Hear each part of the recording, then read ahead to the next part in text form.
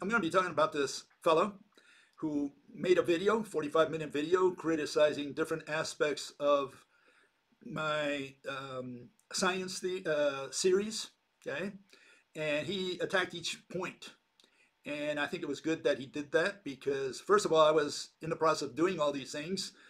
So it kind of, his criticism puts it into the right perspective. The other reason is that this fellow, he essentially represents what I would say at least 99% of the people out there believe science and the scientific method are about. Okay, so I think it comes in very handy what he did to come here and present rejoinders, rebuttals to what he had to say. Okay, so what's first of all different from our side to all the rest? Well, what we've been doing, what the mathematicians have been doing for the last 2,500 years at least, if not more, certainly more than that, is they simulated everything with particles, discrete particles. And they have no problem answering those visible things, things we can see and touch.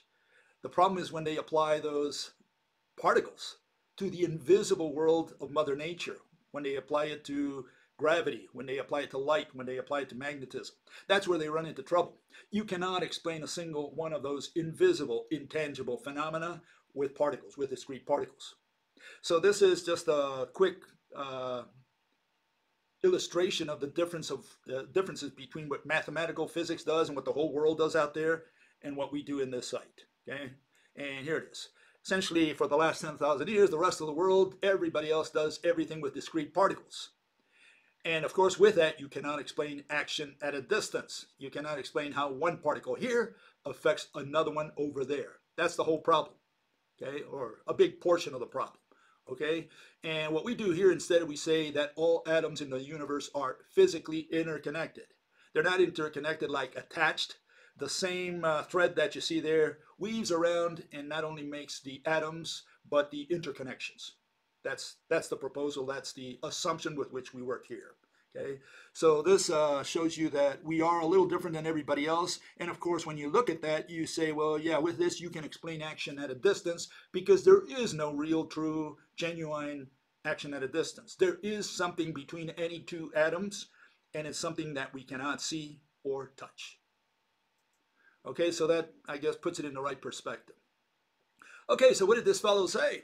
Well, the other day I started with analyzing what he said, and the first thing he mentioned was that he thought that science was alive and well, that for 2,500 years at least, we've made progress, and that especially we made progress in the last 200 years, he said. And the other day I criticized that. I'm saying that we have made not only no progress in 2,500 years, but in the last 200 years, more likely like 150 years, we've gone backwards. You know, we stopped doing rationality. Before they tried to do rationality. After, you would say, end of the 19th century, all the way to today, they abandoned rationality completely. All the explanations, all the physical interpretations are irrational. They're not wrong. They're not right. They're not wrong. They're irrational. They make no sense whatsoever. And it's not surprising that all the mathematicians always say, you know, a lot of them say that, and people are not listening to them, but they say, we don't understand it. We cannot explain it. And people out there, the laymen, a lot of them say, sure you can. Sure you understand it, because otherwise we wouldn't have all this technology. And they don't realize that technology is not a proof, evidence, or anything related to theories, to the explanation the person gives for why or how something works. In other words, mechanisms and causes specifically. And so laymen usually are out of touch with that. They think that because you have a computer that verifies that quantum is correct, and if you have GPS, it proves that general relativity is correct. Absolutely not. You know, GPS does not prove that time is a physical object that is warped, and computers don't prove that a particle can be at two places at once. So it's the theory, the explanation they give you, which is irrational, and which the mathematicians tell you in your face that they do not understand it, and they're absolutely right. They do not understand it. Okay, and so this fellow raised a second issue, following up on the one that I mentioned the other day, and that is that, you can criticize the scientific method, as he calls it. I call it the religious method or the mathematical method. But he says you can criticize it, but be sure you understand. Be sure you understand what science is attempting to achieve. That's going to be the argument that I'm going to be addressing tonight. Okay. So let's see what he had to say. Okay, listen carefully. Here, I'm going to put it on there. Okay. Pay attention. Here it goes. Hold on. The questions addressed in this rebuttal are, is there a rational way to do science? And what problems does science attempt to solve? Science is a construct, so there's no inherent way to go about science. The universe doesn't say, this is how science must be done. Essentially, humans thought, okay, what is a good way of finding out more about the universe? And from that, they came up with the scientific method. If you disagree with the scientific method, then sure, feel free to challenge it, but make sure you actually understand what problems the scientific method is trying to solve. Okay, so that's what he had to say about, that's the issue today. And yes, I guess you need to define what science is about if you're going to talk rationally about science. Okay, so you need to define the scope of science. What is science about, especially as it relates to physics? That's what we do here, okay? So we're going to be talking about physics, science as it relates to physics. And yes, you need to define the scope. And the question is, yeah, you can criticize it, but like he said, you need to find out, what is science attempting to achieve? Okay, and so here's a little rundown of what the issues are, okay? Is there a rational way to do science? So it's not a question of what to do, if it's the right way or the wrong way. It's whether there's a rational way of doing science. That's the issue. This is not an issue of right or wrong, which are opinions. This is an issue of, is it rational or is it irrational? Okay, that's the question. And so he proposes the right approach. But you have to ask the right questions, okay, and find out what science is trying to achieve, and what is the scientific method attempting to achieve, and what is its purpose? I mean, and again, as it relates to physics. I mean, why are we doing science? Why are we doing physics? What is the purpose? What is our goal? What are we trying to learn or understand or whatever? Okay, so we need to put that in the right perspective. Okay? And I'm going to be arguing that for the last 2,500 years, we have never put it in the right perspective. In other words, people had the right perspective, but they never formulated it in an official way. Okay, I guess the closest to that maybe is Aristotle. Okay, that he kind of said, this is what we're trying to achieve. Okay, but they forgot about that long ago. They don't do that anymore, especially in the 17th century when they introduced experiments. They said you need to do an experiment as part of the scientific method. And that's when they screwed it up. And why did they screw it up? Because they want to do an experiment. They want to go to a lab. What do they call it now? Falsification, verification, any of those words? They want to go to the lab and they want to see and touch, run an experiment with that which is intangible and invisible. You can't see the mediator of magnetism, for example, or of gravity, and they want to go to the lab and do an experiment, to detect that which is intangible and invisible?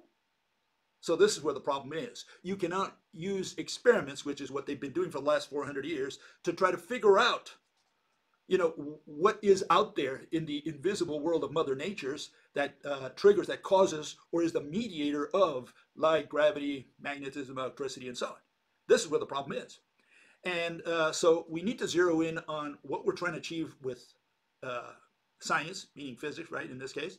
And you can't use, in order to define the term science or the term physics, right, you can't rely on any of these. You can't rely on a show of hands, what we call democracy, okay?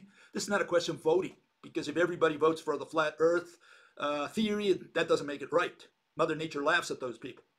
Okay, so you can't say we're going to just find out if we have 50% plus one and that's the winner. No, aside from the fact that tomorrow that may change. Tomorrow maybe it drops to 50% minus one. Okay, someone changes his mind. So what are we going to do? Just keep voting until we get it right? So no, you can't use democracy to resolve this issue. Then you can't rely on authority. You can't say, well, let's ask the professors. Because they were brainwashed by the previous professors who were brainwashed by the previous professors. The only way they could have gotten a degree out there is if they parroted what the previous generation told them, because otherwise they wouldn't get a degree, first of all, and second, they wouldn't get a job or a career. And so, yeah, this is where the problem is. You can't rely on authority. And you can't rely on tradition. You can't say, well, this is the way we always did it. You know, since the days of the Greeks or whatever, Middle Ages. You can't do that because, just as an example, the 17th century so-called scientific revolution changed what existed until then, which was all these, the Greek notion of how to do science. And the people in the 17th century decided to change that. They said, no, we're not going to do science like that anymore. Now we're going to introduce experiments, okay, specifically, and we're going to start testing everything that we do. All the assumptions, all the theories that we have, we're going to test them. And the way they did it, they said, let's go to the lab and find out, let's verify if it's true. You know, that's essentially what they were up to. And once again, yeah, there's nothing you can test, no experiment you can run on invisible, intangible entities. Okay, so if you have two magnets here, right? Okay, it's intangible, it's invisible, I can't see anything in here. You're not going to figure what's in there, in that region, by going to the lab. For that, you need to go to your desk, dream a little, visualize, and see how Mother Nature could be doing that magic trick. Just like you would be doing if you saw a magician on stage, cutting the lady in half or doing some kind of magic trick there. And you say, well, how did he do that? Well, one way of doing it is, the first attempt is you try to visualize how the guy could have been doing it. Now, in the case of cutting the lady in half, you can reproduce it in the lab. What you cannot reproduce in the lab is whatever's in there. Whatever's between these two magnets, okay, the two black round things there, that you're not going to discover in the lab. You're not going to discover, if you drop the pencil, okay, falls to the floor, gravity, right? You're not going to figure out what's here or here by running an experiment. The only way is to visualize and try to, simulate it with some kind of object that comes to your mind. So, yeah, none of those, you can't use those to define physics or science. Okay, and again, it's physics, science, the definition, right? It's not a matter of opinion. Okay, you have to have a rational definition that you can defend.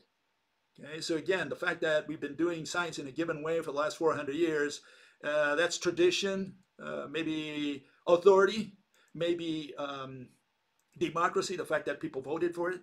None of that counts. You got to defend your definition of science. Okay, so here we're going to try to define what science is.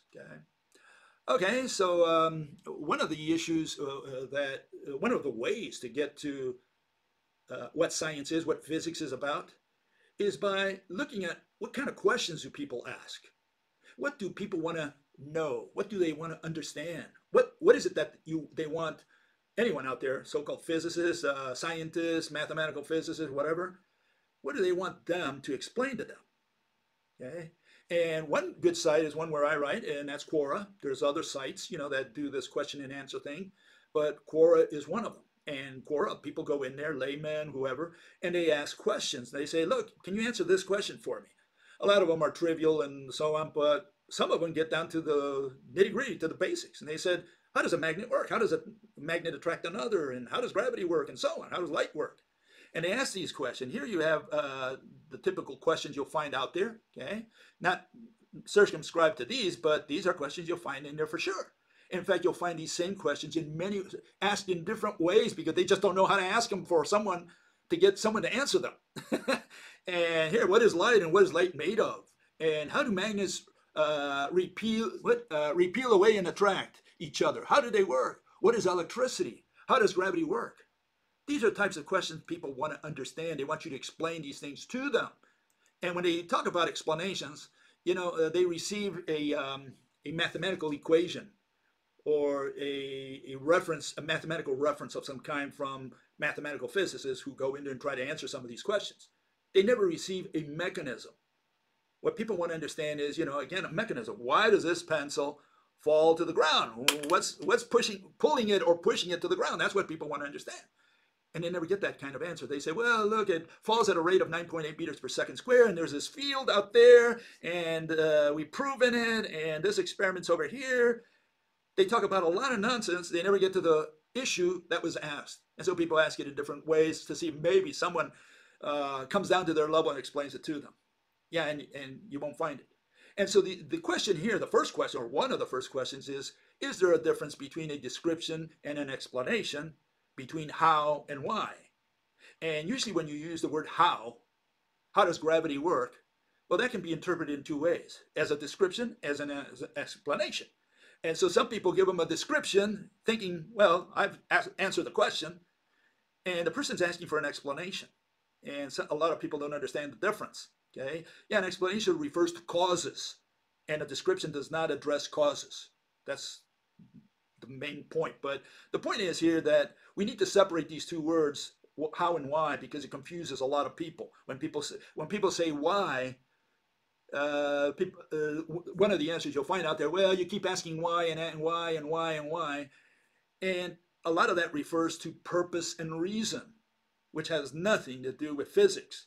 It has to do with philosophy. And so people think that, oh, you're just asking why, and you just want to know why is it like that. No, that's not the issue. The issue is when people ask why, they want to know causes and mechanisms. So all I can do is separate how from why.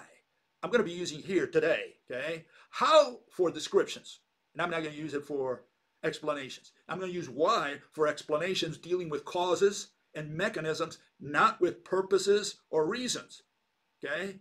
In the context of physics, all why related to reasons and purpose all have the same answer, because God said so. That's the answer to that one, okay? So don't ask why in terms of what was the purpose, what was the reason, like if there was an intelligence out there that created some kind of, that set this in motion for some kind of purpose. We're separating that. So the why is going to refer to causes and mechanisms, and the how is going to refer to descriptions, okay? How, why, we're going to separate them, and here's some examples, okay? Okay, here's your how, description, okay? And again, it's I'm going to define it as a typically chronological listing of properties or behaviors. That's what the how related to description deals with, okay? And there you have a couple examples. The red car crashed into the blue car at 50 miles per hour when the red car slid down the street, inclined to 30 degrees. And another one there. The victim died of respiratory failure at 3 o'clock, 2 hours after lunch. Those are descriptions. You have not explained causes, mechanisms, okay? You haven't explained why. What are the whys? Well, they're explanations. What is an explanation? In the context of physics, okay? Revealing the causes that underlie mechanisms, okay? And so descriptions are not equal to explanations. A truck was towing the red car down the street with a chain, okay? So you're pulling on the truck, you're pulling on the car, and that's why the car was going in that direction and smashed against another car. You're giving a cause, okay? And in the case of the victim that died, the victim died when alkaloids entered her bloodstream and affected the transmission of nerve impulses that triggered respiratory failure. Okay, so one has to do with causes and mechanism. The other one is just a description of, you know, the guy died at 3 o'clock, 2 hours after eating lunch. Okay, so we want to separate hows from whys, descriptions from explanations. And the problem we have today is that all that comes out of mathematical physics are descriptions packaged as if they were explanations, and people think they got an explanation, say, oh, I understood, okay, and he leaves. He never got an explanation of the mechanism. So we don't have mechanisms today. We don't have causes today. And mathematicians will tell you in your face, they cannot give you a cause, they cannot give you a mechanism, but people never hear that. They say, yeah, they know it, because otherwise we wouldn't have technology. That's the answer that you're going to get. Okay, how about physics? Okay, here's a couple physics issues. Okay, here's a description versus explanation. The gravitational field of the sun, known as curved spacetime, is the centripetal force that causes the Earth's almost circular orbit. That's a description. So far, the person has not explained the cause, especially because they're using field, which is a concept. It's not a physical mechanism. Okay, field is not an entity that you can tie a horse to, okay? And then you have that other case there, if the electrons in each of the magnets spin in the same direction, you have a strong magnetic field that produces attraction. That's a description. So far we have no understanding of why the fact that electrons spinning pull on each other. How is it that two electrons which are spinning in the same direction pull on each other? We need to find out you know, the mechanism of how a magnet is attracted to another, and you can't do it by saying, oh, the electrons spin. See, this is the other way around. What they've done is they said, look, when a magnet attracts another, we notice, we measure, we detect that the electrons are spinning in the same direction. That's different than saying that the electrons spinning in the same direction cause or trigger a magnet to attract another. Those are two different things, okay? And that's what we're going to look at today. Anyways, here you see a why explanation, okay, for causes and mechanism. The centripetal force that keeps the Earth bound to the sun is mediated by cables. Now you might say, well, I don't believe in cables. I don't believe in chains. You know, no problem. We don't care. We're talking about a mechanism. The person is saying that the sun is attached to the Earth by cables and vice versa. And so now we can explain what that centripetal force is.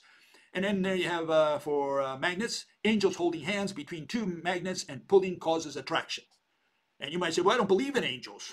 Well, nobody cares. Nobody cares if you believe in angels. The issue here is mechanism.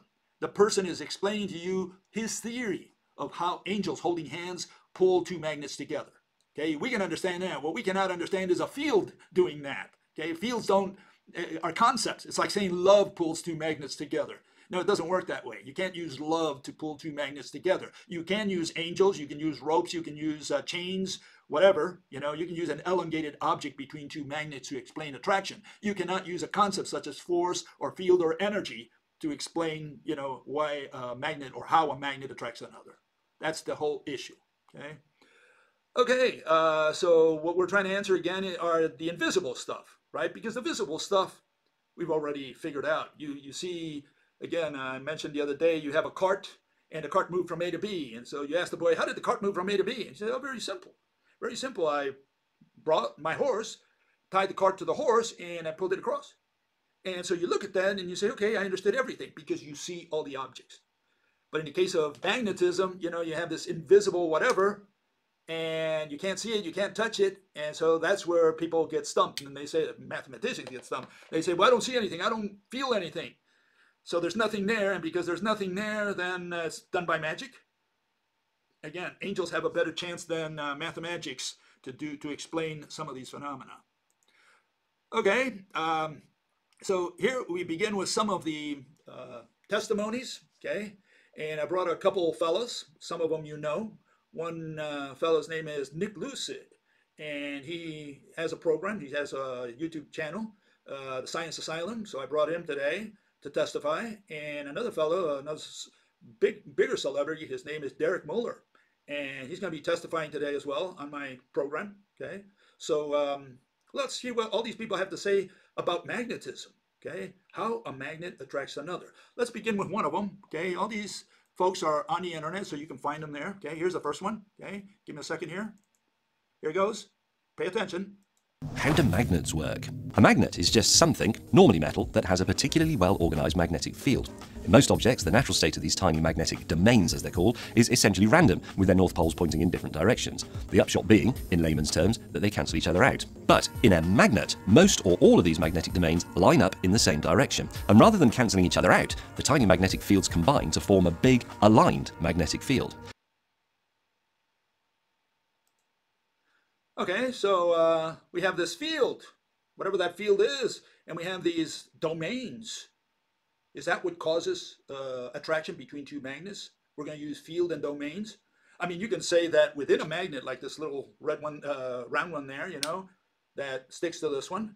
You can say that the domains are aligned. Great, no problem. How does the alignment of that pull on this one? That's what you got to answer. And this fellow says, well, it's the field. Well, the field is a concept. Field is just a bunch of numbers. You can't use the word field to say that a magnet attracts another because of the field or because the domains are aligned. Okay, let's look at another one. Here's another fellow, and he tries to explain magnets again. They all claim to explain magnets, how a magnet attracts another, how a magnet works, or anything along those lines. Okay, and let's listen to this fellow. Okay, here he goes. Listen carefully. If we truly want to know how a magnet works, we're going to have to zoom into the quantum realm. As we all know, electrons orbit around the nucleus of the atom on specific energy levels called electron shells. Within each electron shells exist subshells. Each subshell can hold up to 2 electrons which have different spins, which is nothing but a fancy term for the inherent angular momentum of an electron. Usually in a pair of electrons found in a subshell, one electron has a spin of up and the other electron has a spin of down. The spin of the electron, which is believed to create a small magnetic field, which combined with the other small magnetic fields from other electrons, can create one big magnetic field which is powerful enough to influence objects. Okay? And again, we get the same old, same old. It's either the fields, or it's the virtual photons, or it's the electrons spinning in the same direction. Okay, so here we have two electrons. Okay, this one belongs to magnet A, this one belongs to magnet B. And they're spinning in the same direction. Okay, in this case, seen from above, it's counterclockwise. Okay, so how does that make this electron attract that electron, or this magnet, the one that this one belongs to, attract the magnet, this magnet here? How does it achieve that thing through the distance? So the fact that electrons spin does not give me a mechanism of how a magnet attracts another, okay? And neither does the field, which is a concept.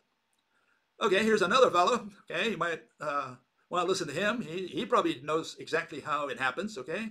Give me a second here. Put him on, okay? Testifying. In an atom, the rotation of nucleus and the revolution and rotation of electrons indicates the flow of small currents in them.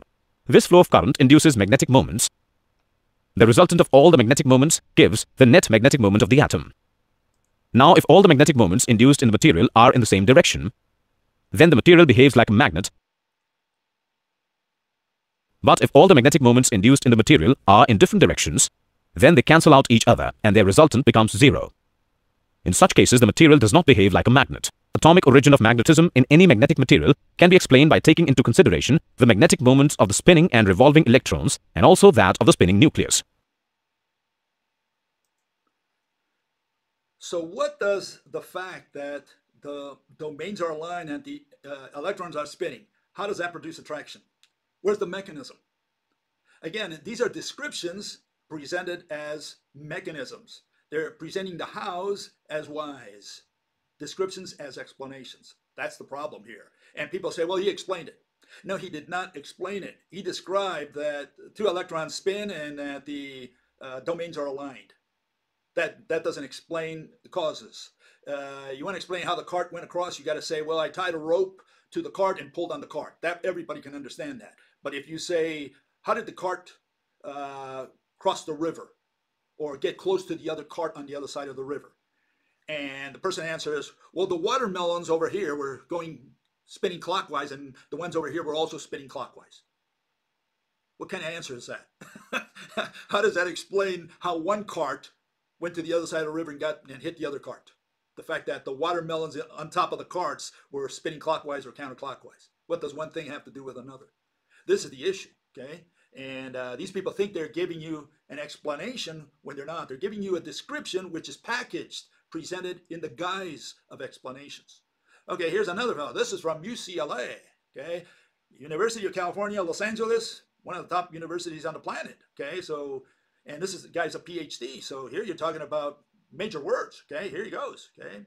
Give me a second here. Let me put him on.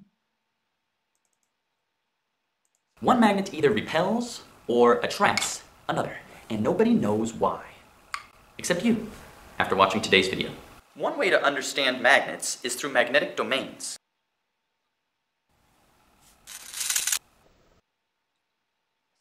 It was discovered that electrons had a property called spin. That is, the electron was spinning as it circled the nucleus. It's the alignment of these electrons' spins that results in the magnetic properties of iron. These atoms have an unusual double valence, in which their two valence electrons are paired with parallel spins. In summary, a magnet is a collection of microscopic crystal domains that have their electron spins aligned. This is particularly prevalent in iron, nickel, and cobalt, in which there is a pair of valence electrons with their spins aligned. Hotshot, huh? Knows everything. UCLA, PhD. And what do you say that the electrons spin? First of all, the electrons don't spin because what he did there, you know, throwing that little twirl on the electron, that's not what spin is. And all mathematicians will tell you that's not what spin is. Okay, remember, spin is a static concept. It's an orientation. But he says they're spinning, and he suggests that it's like a top, which is not spin at all in quantum. That's not the notion of spin in quantum.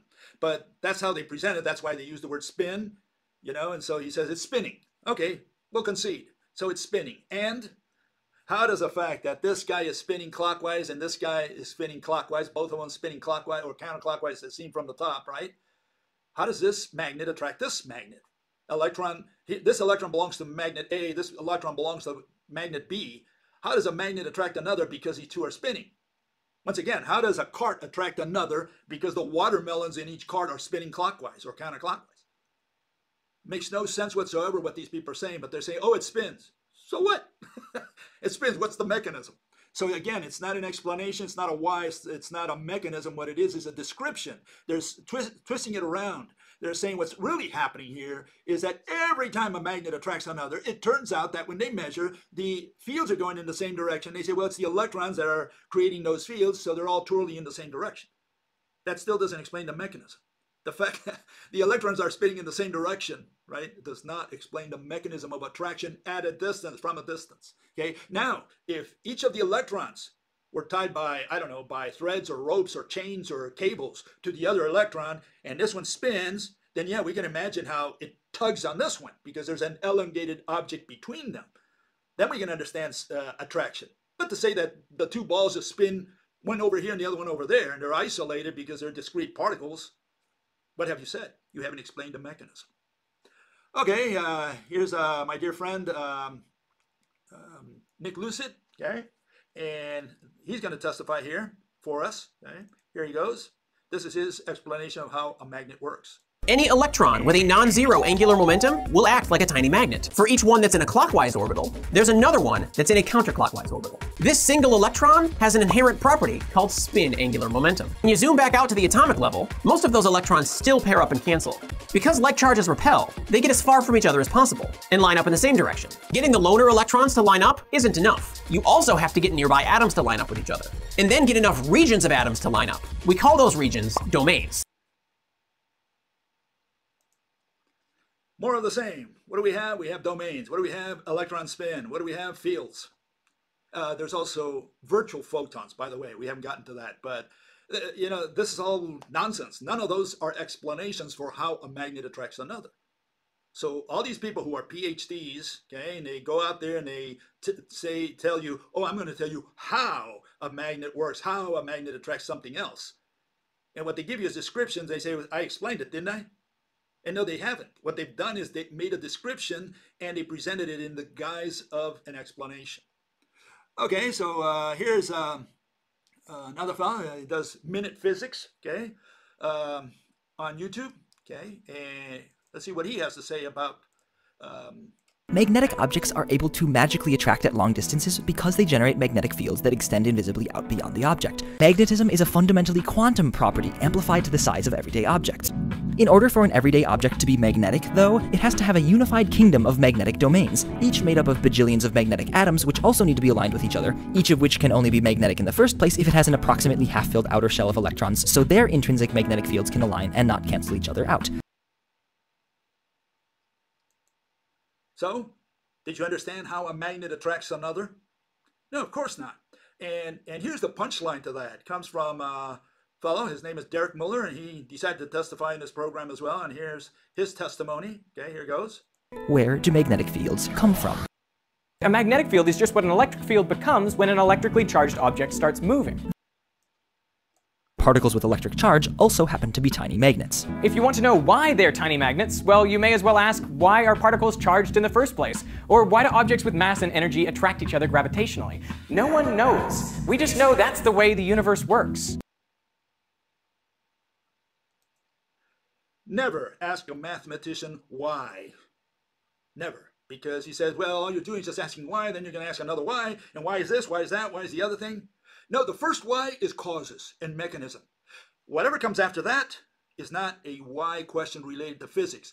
99% of the time, what comes after that is a why related to purpose and reason. Why did God make it that way? Why is the speed of light 300,000 kilometers per second? That's an irrational question to present in physics, okay? That's assuming that, you're already assuming that there's an intelligence out there, God, for example, and he waved his magic wand and said, I'm going to make the speed of light little c, 300,000 kilometers per second. Why? Because he had a headache that day. That's the why for that. No, we don't care about that. We're talking about a mechanism. And these people are skipping the mechanism, say, well, you just keep asking why and why and why. No, we want to have just one why. We want a mechanism. You point to the mechanism, we understand it. You know, again, the fact that you say that two watermelons roll in the same direction, that doesn't explain the cause. So it's a proper question to ask why. How did one cart get attracted to another? because the watermelons are spinning, on top of the cart. So this is the issue. The issue is that the question of why, meaning causes, mechanisms, where you want an explanation, that's a rational question. Now, if the guy then later on says, but why does the electron spin? That's an irrational question. That's an irrational question if you're referring to purpose and reason. Okay? Now, there could be a cause, a physical mechanism that triggers the electron to spin. That's something else. That's something you could answer within physics. But if you're just talking about purpose and reason, like why does it spin, who made it spin, who decided that it should spin, then you're talking about an irrational question. So you have to be careful with a why question. What are you addressing? Are you addressing physics, or are you trying to prove you're God, that God, some intelligence out there, set the world in motion in a certain way, and that's the reason, the purpose, that he's got a purpose for all this. That's separate. That's got nothing to do with physics. Okay, so the questions that you ask have to be related to physics in order to be rational. Okay, here are some of the responses you get in Quora, because you heard all these PhDs and they couldn't answer anything, and you get the same thing in Quora. And I only picked people who are professionals or who claim to be professionals. Okay, I don't know them, so I can't say, but we're going to assume that they're telling the truth, and this is what they had to say. Okay, and you have one fellow, he says, if two electrons spin in the same direction, it costs energy to keep them close to each other, and if you stop supplying the energy, they drift apart. So it's a question of energy, right? Opposite spin electrons have no problem sharing the same space. Okay, sharing the same space, you mean they superimpose? In the case of iron, each atom has 4 unpaired electrons, which can accept opposite spin electrons into the same space with no constant energy supply. This makes them highly reactive to other materials with unpaired electrons. So far, he has not explained how one magnet attracts another. Okay, the fact that electrons are spinning, again, it's the watermelon spinning on top of the cart. And the other guy, he's a professor of physics. Okay, let's see what he has to say. Every electron is a magnetic dipole, okay, with an associated magnetic field. Again, we have the already saying that an electron is a magnet. It's got a field running around it, which is just a bunch of numbers. Okay, so a magnetic field is just values, strength. That's all it is. So we don't have a physical object. And he says in certain solids, and he mentions a couple there is not only an unpaired electron, there are also short-range forces between atoms that align the magnetic moments of those unpaired electrons to produce a fairly large region, a magnetic domain, in which all moments point in roughly the same direction. Has he explained how a magnet attracts another? Has he explained the cause? Absolutely not. All they're saying, they're giving you a description, and they're answering questions that people ask in Quora related to mechanisms. They want to have an explanation for how a magnet attracts another, and this is what you get. Here's another fellow, also in Quora. Okay, again, all these are supposedly professional people. Okay, photons that are passed between bodies without the possibility of being observed are called what? Virtual photons. What is a virtual photon? It's a magical particle. It's a particle that appears at the end of a magic wand. Whenever the mathematician needs to explain something, he introduces the virtual photon, which means that immediately it disappears out of this universe. It appears only to make the equation come out right or his explanation come out right. That's what a virtual photon is. It says these virtual photons can form virtual photocurrents that try to minimize the energy squeezed into the field at any point of concentration. That is how magnets work. Yeah, no kidding. Any two magnets are exchanging virtual photocurrents, which tend to minimize the energy trapped in the local field. If placed with their poles north to south and the magnets are moved closer together, the energy in the field is minimized. If one magnet is turned 180 degrees and pushed together, the force required to push them together is delivered to the external field by making the virtual photocurrents more intense. Each virtual photon represents a unit of energy. Again, this is all nonsense. This is poppycock. Hasn't explained absolutely anything. Talking about virtual photons, which are magical particles that appear again at the whim of the mathematicians, and then talking about energy and fields, and those are all abstract concepts. We need to find out what physical object brings two magnets together. That's what is the mechanism. And if you say there's nothing there because you can't see or touch it, you are in effect doing black magic. You're saying that this one attracts that one by way of concepts, fields, particles that are not particles, forces which are not things, energy, concept. How does this one attract that one? So you need to explain the mechanism. And of course, they cannot explain that mechanism. That's the problem. Why? Because they can't see or touch the mediators. And because they can't see or touch them, they say there's nothing there. Well, then are you going to do action at a distance with magic? If there's nothing there, you're doing it with magic. That's what you're saying. The universe works with magic. Okay, this is what you're defaulting to when you don't put an object in there. Okay, here's another fellow, Quora. Okay, says spin angular momentum is an inbuilt property of electrons. Again, all that spin stuff, right? This spin, it makes me spin. The spin can take only two values, +1 and -1. And if the electron is spin up, it produces a magnetic field in a particular direction, and a spin down electron produces it the other way. Great. So the fact that they're spinning, one goes away and the other one comes towards. Why? Do we know why? All he did was describe and say, whenever it spins, we notice that they come together. That's all he's saying. He's not explaining why the spinning causes one magnet to attract another. And another fellow says here, sometimes people explain the effect of the magnetic field in terms of virtual photons. This is frankly not very helpful. So this guy is debunking what the other guy said. He said, no, he's wrong. We don't do it with virtual photons. Okay, so what do you do it with? It is much better to explain the attraction or repulsion between magnets as due to the magnetic field. Okay, now you introduce the field, the concept, rather than in terms of emission of particles. Okay, excitations of the electromagnetic field are called photons, but these are nothing like classical particles. They are what? Excitations. In other words, they're verbs. He's saying that excitations is what's going to produce attraction. So they're talking about fields, which are concepts, bunch of numbers, values. And then he says it's excited, it waves, it vibrates. And because it vibrates somehow, whatever the mechanism is, it produces the attraction between two magnets. And please don't use virtual photons or photons at all. No, we're going to use fields, concepts. Yeah, again, what these people are doing is magic, because they're trying to explain this with magic, and they're saying with concepts, and that is magic. It reduces to black magic. You're saying that a magnet attracts another because of love, or because intelligence, or because of data that you collected. How does that explain the mechanism? And that's where all these people fail. But it's interesting, a couple of the other answers that people gave in Quora, and these are very interesting because they show you where they really stand, okay? These guys say it better. First guy says, the answer is virtual photons. Being in mathematical convenience, I would call them of questionable existence rather than invisible. Okay, so this fellow doesn't believe in virtual photons because he says it's just a mathematical convenience. What does the other fellow say? He says, it's pretty clear from the answers given here, and there were like 40 answers at least in one of these questions, that the actual answer is that no one knows how magnets work.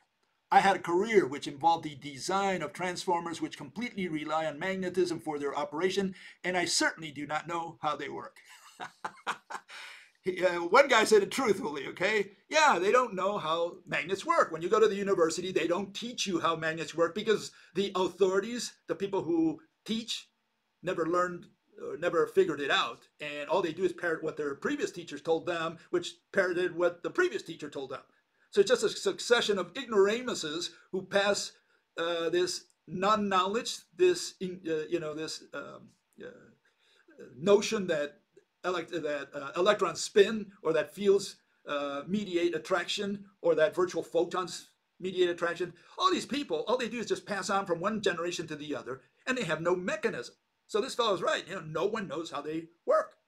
Okay, so let's get it right. These people have no explanation. Not a single person out there who has a video on YouTube, not a single person who answers in Quora can tell you how a magnet attracts another. And they put how a magnet works, how a magnet attracts another. It's nonsense. They cannot tell you, okay? And the first thing you have to realize that Faraday and Maxwell, especially Faraday, who studied magnets quite a bit, he said there's got to be a physical object in there, in that place we call field. Remember, he's the guy who invented the word field, okay? And he said, after studying magnets for half his life, he said, there's got to be something in that region we call field. There's something in motion in there. Okay, here are the testimonies of these two individuals. In the case of Faraday, he says, I cannot conceive curved lines of force without the conditions of a physical existence in that intermediate space. And what did Maxwell say? He says, field, the space in the neighborhood of the electric and magnetic bodies. In that space, there is matter in motion. So both of these people, both of these individuals, they said, there's something there. Those lines of force are not abstract. And the so-called field is not an abstraction. There's matter in motion, an exotic type of matter, obviously, but it's matter in motion. So a field is something that is moving. In other words, inside the field, there is something that is moving. The field may be static. If you have if you throw iron filings on top of a magnet, they line up and they form the typical patterns, okay, that you see maybe on a piece of paper or whatever. And so you say, well, there's nothing moving anymore. Everything just there. You know, all the iron filings are glued to the magnet. So in that sense, there's nothing moving. But what these two people are saying, they're telling you, okay, is that even though the iron filings are not moving, the magnetic field is something that is made out of something that is in motion. There's some exotic matter in motion in what we call the magnetic field. That's the issue. There's something there. You can't see it, you can't touch it, because something is not that which you can see or touch. Something is that which has shape. And in the case of magnetism, light, and gravity, you can't see or touch the mediators. So see and touch are the wrong criteria to define the word object, the word thing. Okay, so this is how we do it in science, at least here. Okay, we explain a mechanism. And for that, first we have to show you what is inside that field that both Faraday and Maxwell said there is matter, there's something moving in there. In that so-called field, the iron filings stand still, but the field is moving. Something is moving in the field. Okay, and the fact that I showed in the past that underwater magnets attract one iron filing at a time show you that there is something in motion in that so-called region we call field. Okay, and so this is what we propose. Okay, we were saying that field is made out of all these threads that are sweeping around. They're swinging around atoms.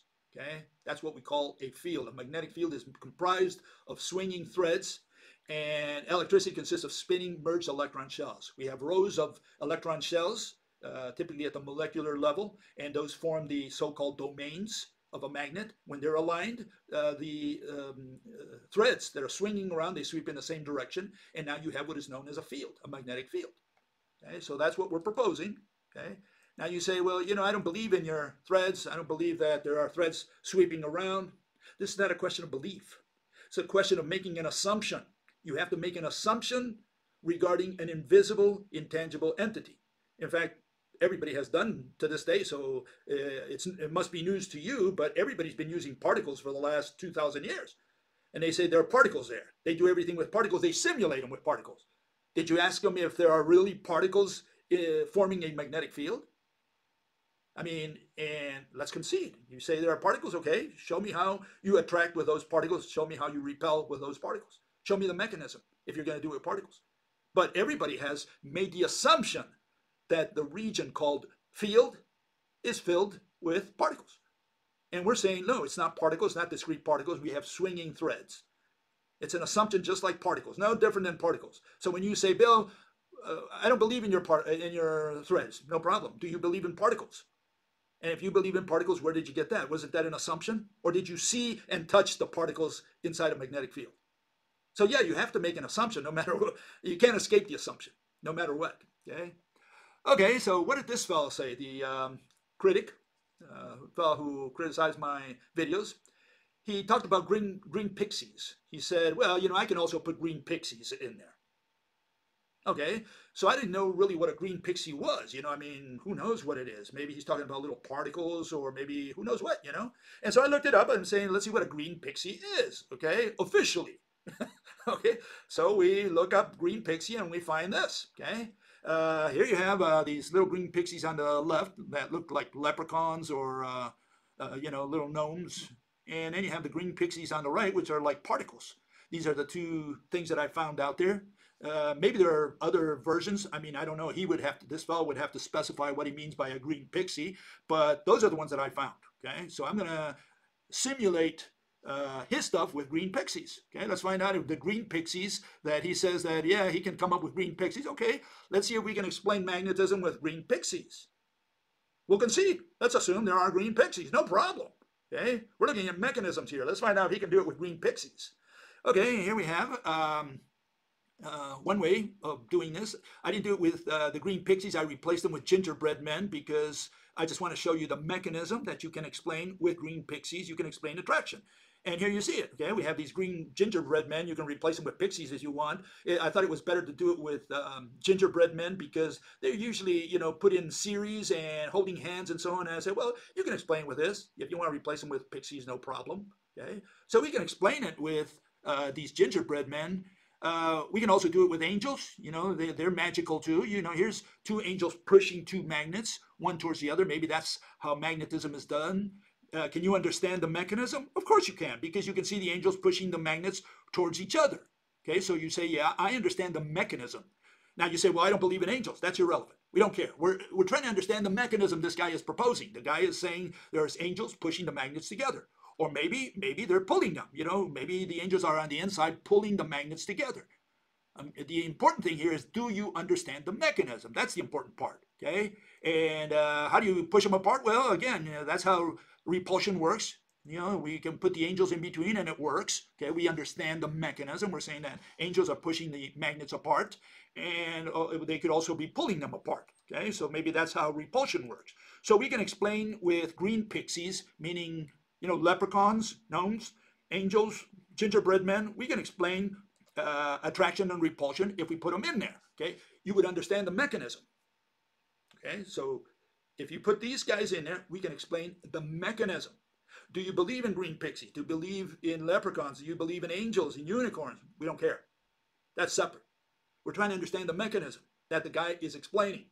Okay, and it's a little better than the two spinning electrons, the watermelons spinning in two different carts. We don't understand the mechanism there. Here we understand the mechanism. Okay, so you may not like angels, you may not like pixies, but you understand the mechanism. Do you believe it? That's separate. You deal with that in church on Sundays, Sunday school. You know, you talk to your priest about belief. Here we talk about mechanisms.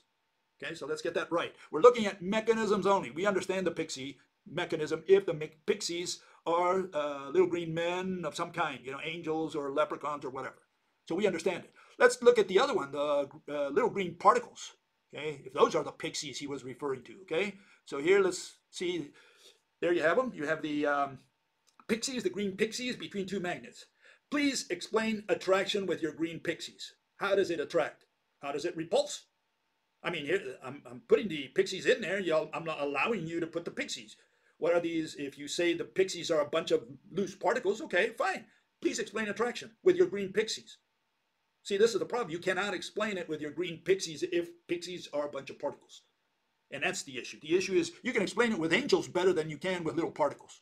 So no, do not, now, you know, they have this other version, the Casimir effect, where you have particles pushing on the outside if you remove the ones in the inside.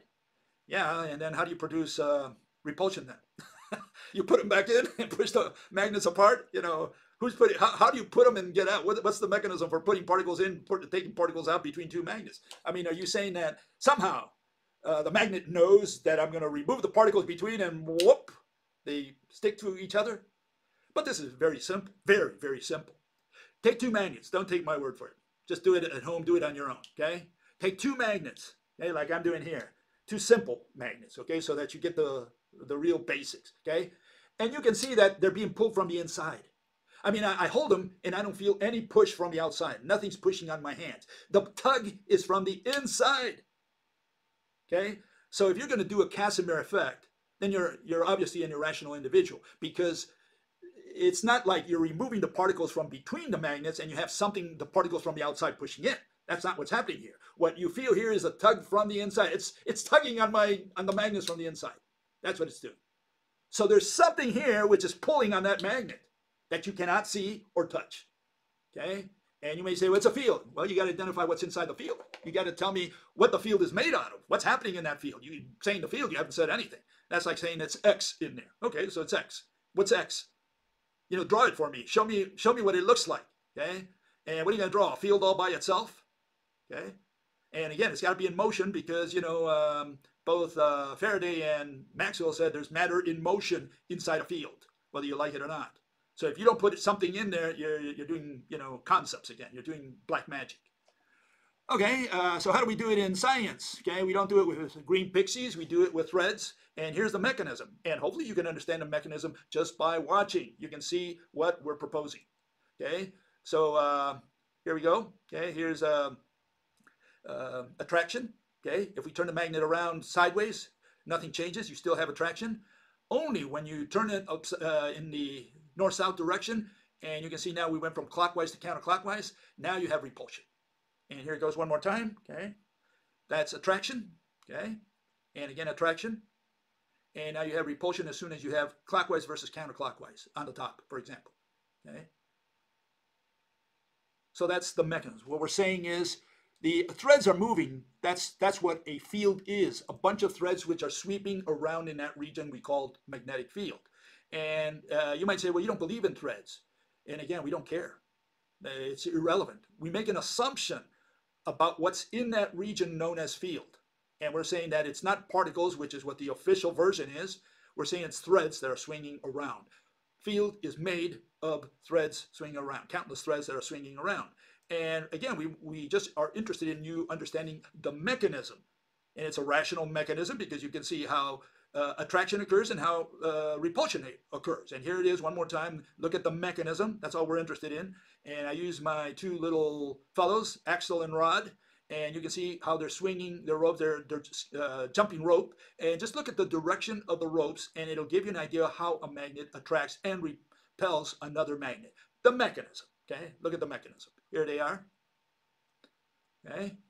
Both on the top are clockwise. If you turn it sideways, nothing changes. You have counterclockwise, counterclockwise. Only when you turn one around and have clockwise versus counterclockwise do the ropes clash and push each other away on the bottom and on the top. But when you have it in this direction, counterclockwise and counterclockwise at the top, well, they attract. Why? Because the ropes latch into each other. And if you turn it around, nothing changes. So we explain what we observe with two magnets. Okay, very simple, the mechanism. Do you believe in ropes? We don't care if you do or not. Okay, it's irrelevant to the question that we have here. We're trying to figure out how a magnet works. Okay, and what we're saying is a magnet, this is the mechanism of how a magnet works. When they both go in the same direction, okay, on the top and also on the bottom. The two bottom ones go in the same direction, the two top ones go in the same direction, the threads. And so they latch onto each other and they pull. That's what we're saying. And when you turn the magnet around, now they clash. And now they push each other away. So it explains, it simulates what happens to two magnets.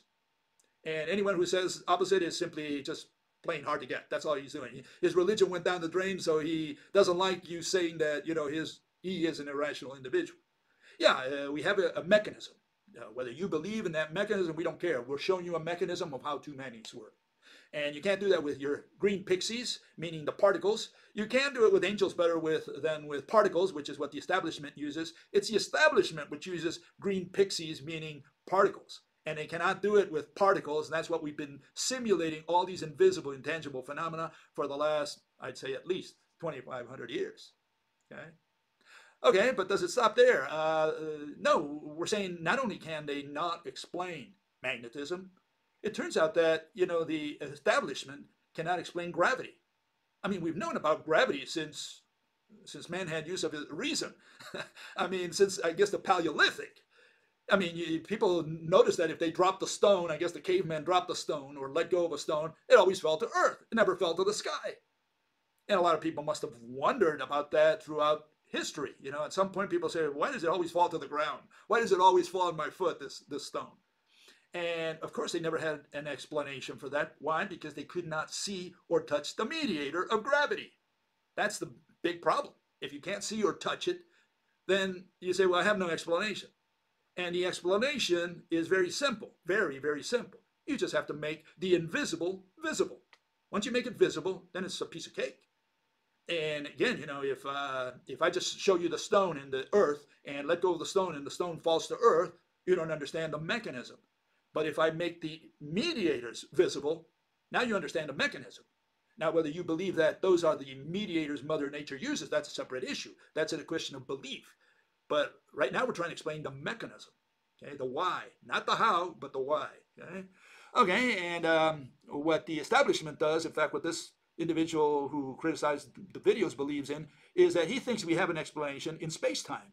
That, you know, the mathematician came up with all these years with space-time, and they say, well, that explains why the Earth doesn't fly out of the solar system. It explains many things, okay? And he said it explains Mercury. In other words, it explains, he said, the orbit of Mercury, meaning that there is no planet Vulcan between Mercury and the sun, which is what people speculated on, that maybe that was the case. And yeah, they solved that problem. There's no planet Vulcan, but it created bigger problems, like I showed the other day, in the fact that, you know, it doesn't explain the way, the direction in which the canvases, the fishnets of space-time, point in the case of Oberon, the moon of Uranus, and in the case of Charon, which is the moon of Pluto. In the case of Oberon, you know, you have Oberon going towards the sun. And in the case of Charon, you have this bullseye pattern as seen from the sun. And the Earth, you know, weighs it down together like parallel with the ecliptic. And so these three have different orientations for the fishnets. You cannot explain that with Einstein's theory. Okay, but you got to look at the previous video.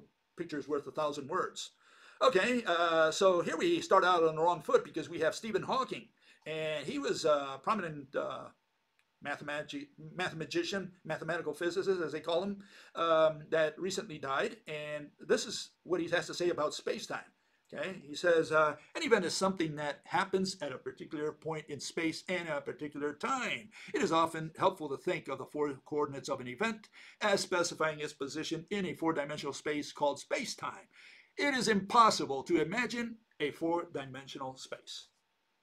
Well, that's a terrible way to start a presentation. He's going to give us a physical interpretation. He's going to say that objects slide or roll on this fishnet he calls space-time.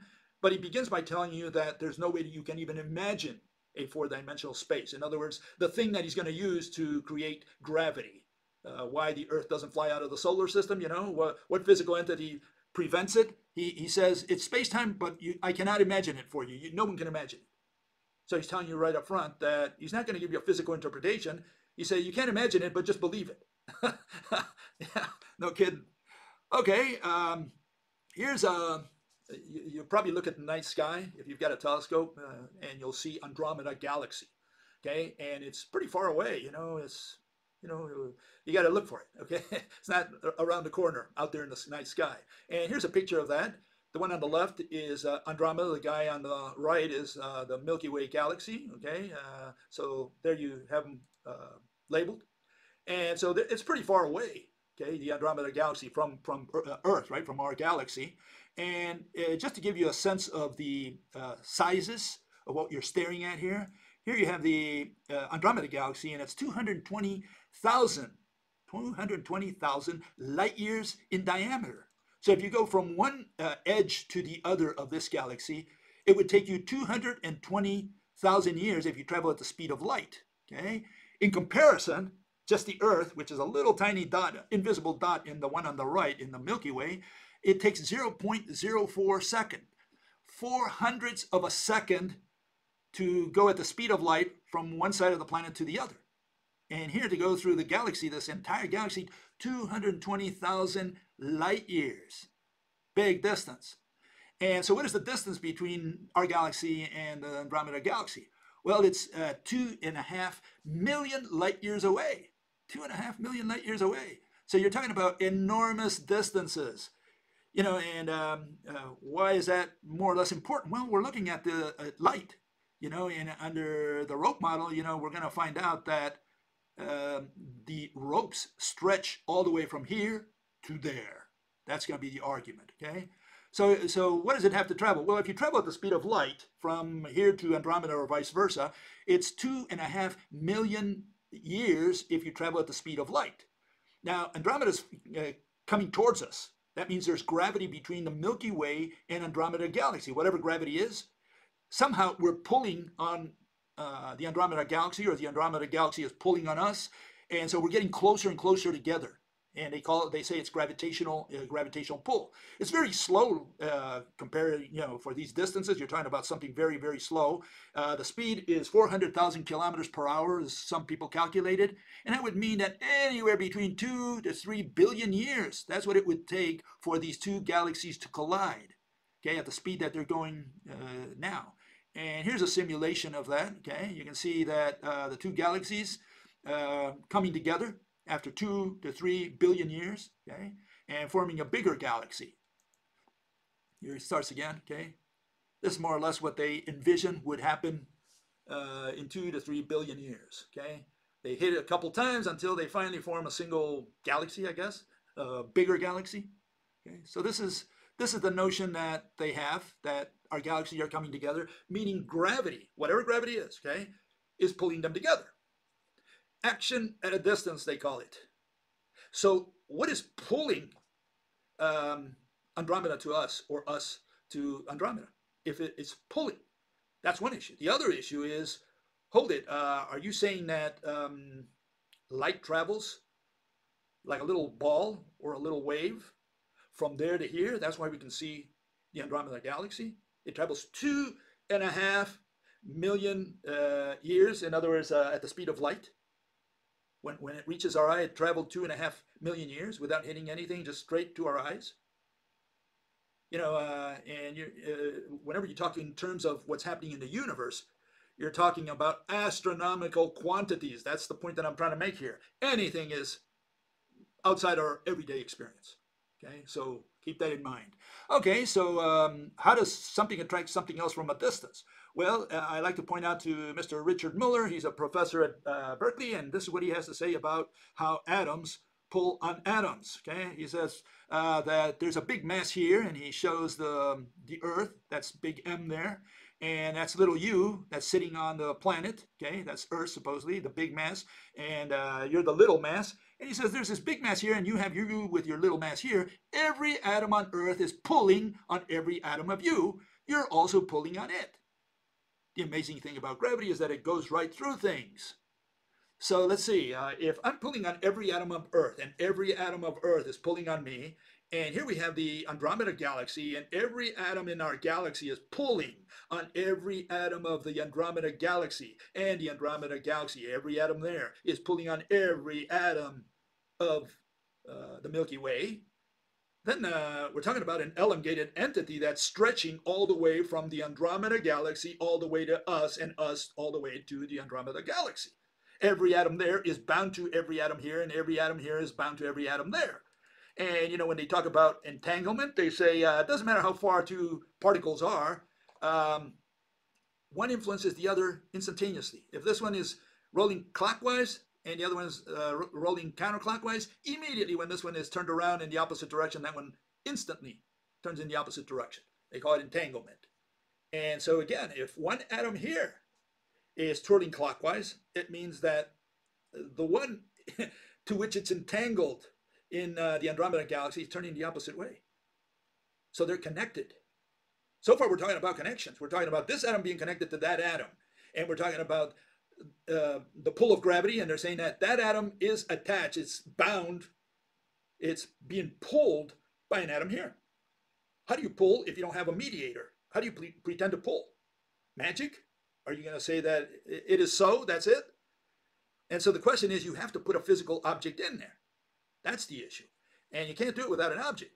And so here this is how we explain this attraction, this pull. We're saying that the one atom in the Andromeda galaxy is bound to one atom here in our region. In this case, we can say it's the Earth, which is part of our galaxy. Okay, we're saying they're connected. You say, how can they be connected?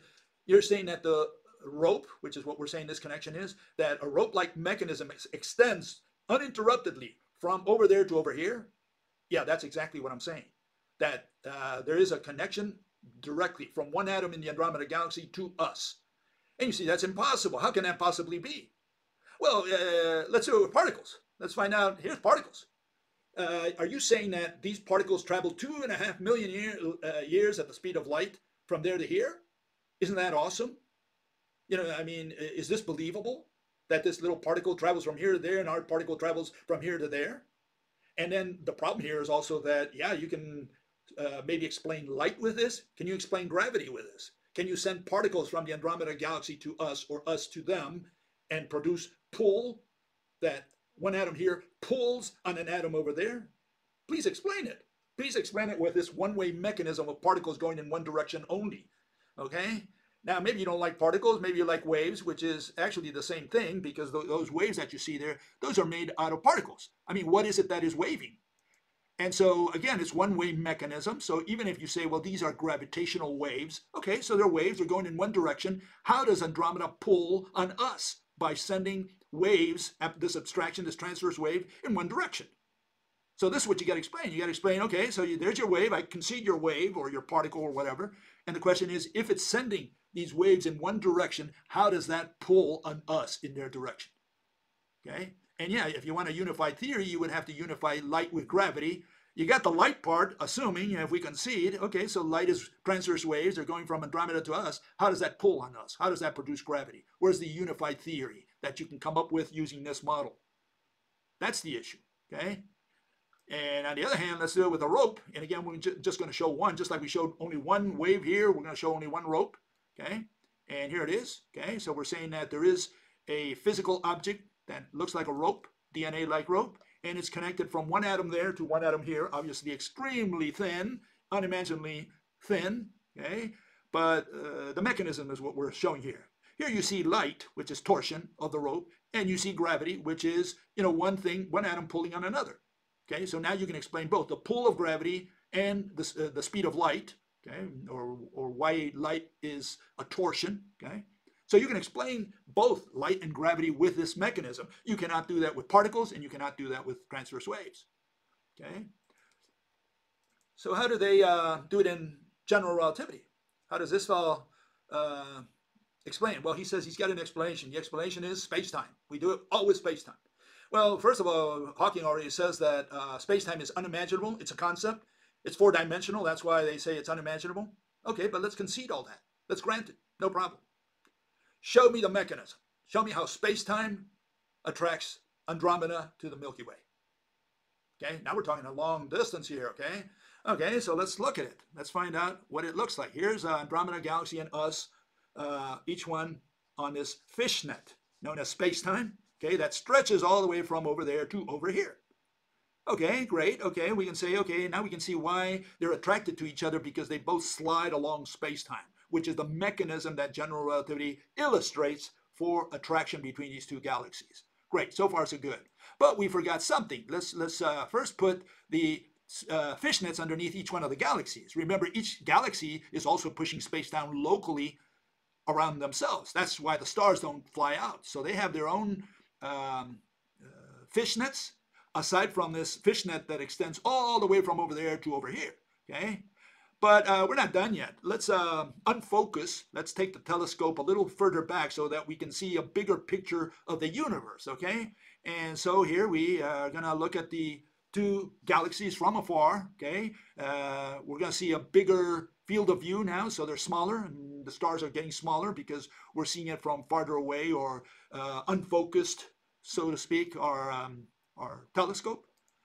Okay, but oh, I guess I made an error here because I forgot something. I got to put the other galaxies that are in the region now that, now that we're pulling the telescope outwards, so that we see more of the sky, and now we should see more galaxies, okay?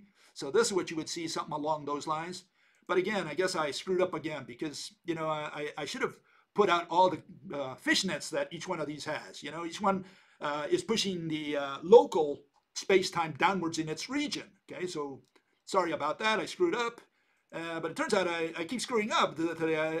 I've got a bigger problem here because now I got to superimpose upon this the universal fishnet. Okay, so not only is each one of these galaxies pushing down on its local fishnet, but on top of that, we have the universal fishnet because all these galaxies, at least in the local group, seem to be coming together. And if general relativity has its way, they explain this by saying there's this enormous fishnet that is pulling everybody sliding along this fishnet coming together. That's how they would explain gravity, okay? But I guess I'm not done yet because this is just a local group. Now let's look at it on a wider scale, okay? Now we have all these local groups and they're all falling on this bigger universal fishnet. It's getting pretty complicated here, I mean, Jesus Christ. I really feel sorry for poor old God because he's got to manage all this, we have fishnet on top of fishnet on top of fishnet. We got a bunch of fishnets here. And are they saying this is how gravity works? Again, I feel sorry for God. He's got to manage this fishnet universe that we have of relativity. We have the local galaxies. They're falling on their own local fishnet. Then all the fishnets are falling towards other fishnets. And I haven't done, I can continue this forever. I mean, the universe is pretty big. So are they saying this is how the universe runs? Fishnet on top of fishnet on top of fishnet on top of fishnet? Is this the way gravity runs? Yeah, a little cumbersome. Much easier to say that all atoms are physically interconnected in the universe, and that's clean cut. Not only does it explain light, torsion of light along this DNA-like entity, but it produces the attachment, the binding that we need between atoms. Okay, so we can explain light and gravity, the unified theory, with just by changing the assumptions. We don't have to make assumptions on particles, which is what mathematical physics does. We do it with this entity that we call the rope, electromagnetic rope, that binds any two atoms, and which atoms are made of the same rope. So there's no attachment like, it's not taped with glue or anything, It's like the same thread that forms the rope also forms the atom to which where the rope ends. Okay, so one turns into the other, essentially. Okay, this is the model. Okay, we're saying that's what's happening between two galaxies. No space-time, no bending of space-time, which is a concept, unimaginable concept. We're saying there's a physical object. Okay, it looks like a rope, and it binds any two atoms in the universe. Okay, do you believe in it? Well, we don't care. We don't care because science is not about belief. Science is about making an assumption of what's in the invisible, intangible world of Mother Nature, Father Universe, I guess in this case, and with it, explaining gravity, light, magnetism, and all the other invisible, intangible phenomena that we see out there. Okay, so here's the conclusion for today. Okay, the so-called scientific, what we call the mathematical method, inherited from the 17th century, meaning experiments, that's the ingredient they put in there, does not address the questions laymen want answered. Laymen ask and want to understand causes and mechanisms. The mathematical method has no success in explaining invisible, intangible phenomena. Okay, that's the situation today. No mathematician alive today can explain how a magnet attracts another. No mathematician today can explain how gravity works. And again, we're talking about causes and mechanism. What's causing gravity? What's causing magnetism? And by that I don't mean purpose and reason. I mean, what is the physical cause? Okay, that's what we're asking. The mathematical method doesn't even address the issues or questions that laymen want answered. And you can see with the answers given in Quora for magnetism, at least, that you don't get an answer. You simply do not have an answer. In fact, they'll confess that they do not have an answer. And the reason all invisible mechanisms of mathematicians are irrational is that they simulate every phenomenon with discrete particles and concepts. That's the problem. We have to get rid of the particle hypothesis. There are no discrete particles in the universe, and that's where the error is. If you're going to try to explain gravity or if you're going to try to explain magnetism using discrete particles, you're going to have a hard time. And at the end of the story, you would say, well, we don't understand it. Of course you don't. And you're going to understand it even less if you're going to simulate it with concepts like field, energy, or force, or time. So even less you're going to understand it. And that's the situation today. So science is not a process of study or of accumulation of knowledge, or it's not even a process, okay? Science is exclusively rational explanations. You have to explain a mechanism. That's what science is about, and that's the definition we have to have of science, because that's what people ask. That's what they want to understand. That's what they want to know. They want to know how gravity works. They want to know how a magnet attracts another. And we have made no progress in the last 2,500 years since we invented the lodestone. We discovered the lodestone. We have not explained gravity, magnetism since those days. Today they have no answers. And you say, well, it's so difficult, it's impossible, I cannot imagine. It's fantastic. We have two little objects. We call them magnets. That's all. That's the whole system. And you're saying we have two objects, two rocks. And you're saying you cannot, in 2,500 years, you have not been able to explain how this one attracts that one? Well, there can only be one reason for that, and that's that you cannot see or touch what's in between them.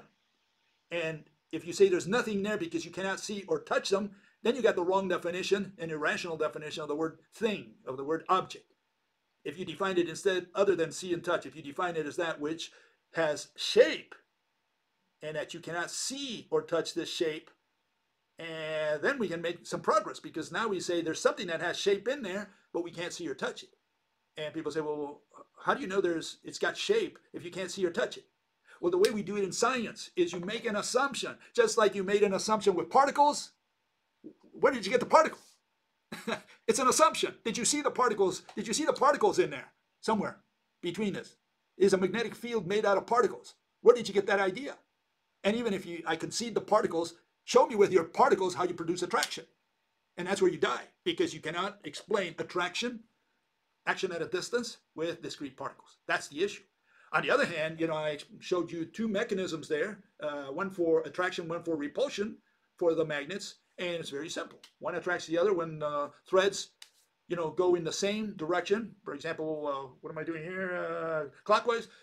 I'm going clockwise, so they're both going clockwise, right? So this one comes up and this one comes down, and they latch on and pull. And if you turn one of them around, now they're going, one's counterclockwise, the other one's clockwise, they bang and they push each other away. So the mechanism is there. You can't do that with particles. How are you going to explain magnets with particles? Do it any way you want. You know, your green pixies. Do it anyway. I'll concede the green pixies. Just do it. Just show me the mechanism. And of course, they'll never figure it out because you cannot do magnetism with discrete particles. You cannot do gravity with discrete particles. You cannot do electricity with discrete particles because what are you going to have? A electron bead flowing from atom to atom, which is the way the mathematicians simulated today. So where did they get all these particles? Did they see them? Or did they make an assumption and say, let us assume, right, that there are particles?